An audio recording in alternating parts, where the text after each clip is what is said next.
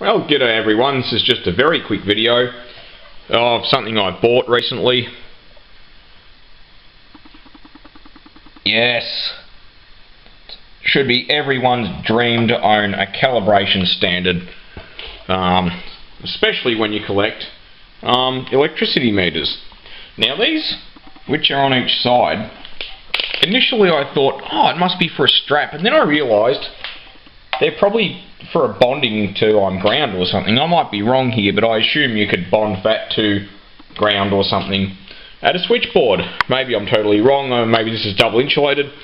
It comes with a calibration certificate, which is very, very, very old. Yeah, so that gives you some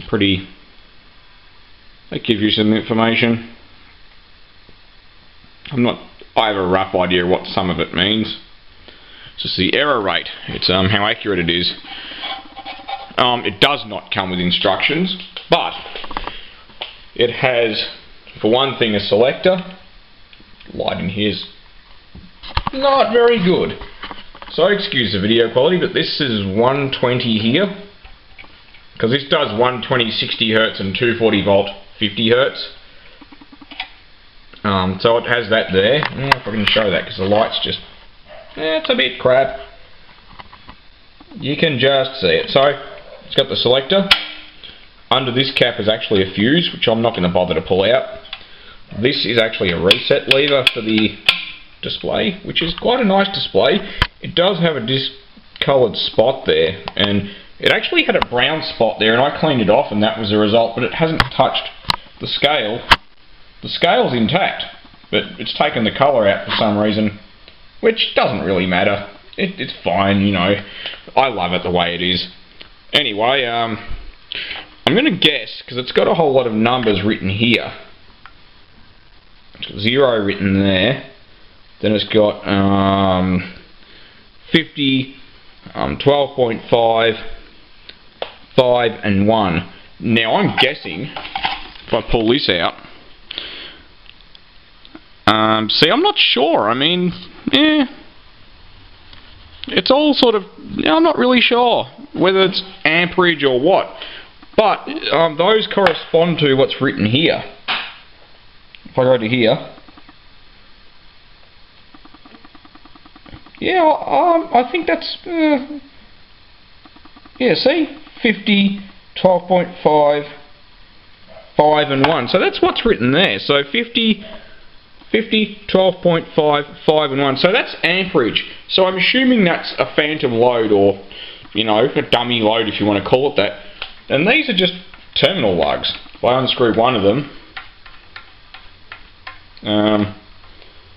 all the way, because it's not going to hurt. It's very nicely made, this thing. But these are just like, you know, you could slip like a ring lug under there, or a U lug under there, or whatever you call it. So what I'm guessing is that the electricity meter's potential coil gets hooked up to there. Now I'm guessing the potential coil connections are phase line in and neutral line to these. This is only a guess. I have not hooked this up, and I'm trying to find out more information. And I'm assuming the current coil gets hooked up to, depending on what you want the load to be. I'm assuming that this gets hooked up to phase line in, and phase line out gets hooked up to one of these, depending on what you desire. I'm guessing. I don't know for sure, because this is new stuff for me, but I'm sure I'll be able to find instructions. But if anyone's got any idea of how you would actually hook this up, I'm all ears. But it's very nice that it comes with such a very old piece of paper. Like, yeah, I love it. 1980s. One was done on the 9th of the 9th, 83. One was done on the 11th of the 7th, 85. So, yeah. I was not that old when it was calibrated. I was 3 months old when this was calibrated. So, yeah, how about that? But if anyone's got any information, I'd be really pleased to hear. But I don't think it's going to be very hard to hook up, because clearly voltage has to be hooked up to here, because when you change this selector from 120 to 240, the resistance between these two terminals changes. and clearly there's no way you'd be able to hook up. See, these are almost all a dead short. So this is the dummy load. This is the current potential coil, I should say. This is the reset for the register, and this is the voltage selector. If you hook it up in this position, in the 120 volt position, it's like 19 ohms, and if you hook it up in the 240 volt position, it's like 76 ohms. Okay, I'm rounding up because I can't remember the exact reading on the meter, multimeter that is, but yeah.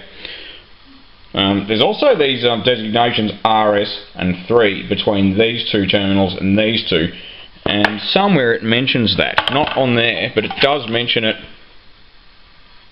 somewhere. I've read it somewhere here, but anyway, yeah, maybe it was online. Alright, well, thanks for watching. You can absolutely expect future videos of this. Very nice aluminium case, and like I said, I'm assuming these are bonding points to bond it to ground, unless it's double insulated, and maybe these are just for straps, I don't know, but anyway.